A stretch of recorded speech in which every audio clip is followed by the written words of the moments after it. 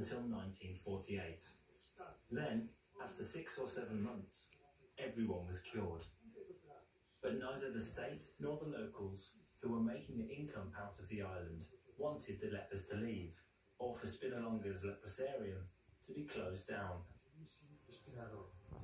Still ostracized by both state and society, the lepers were held here until 1957, 16 years after the cure had been invented. It was the last leper colony to close in Europe and was then forbidden, out of bounds to the public. For 2 years, Ramadakis worked with Bourne, revealing the truth behind the island's mask. But when Maurice returned to the island in the 1980s, he was surprised to find people had already been there. Someone was trying to erase the evidence. I can tell you that when I was here on the island, all of the archived records were here. They were all scattered on the pharmacy's floor. Unfortunately, I did not steal any of them, because now everything is lost.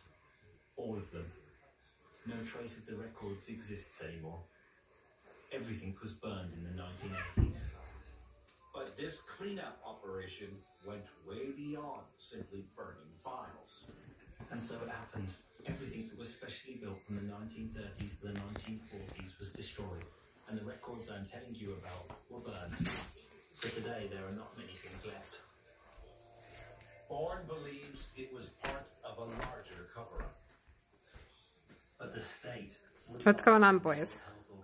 What's going on? Leo, Sebastian.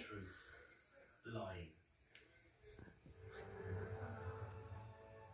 Ironically, Leo, this forbidden island created by this cover-up simply served to Sebastian. interest among tourists, helping it become one of the most visited historical sites in Crete.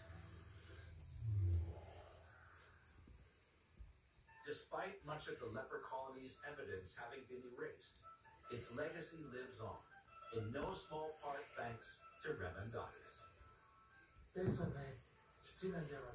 He died in Agia Varvara Leprosarium. What's in wrong, 1978. Leonardo?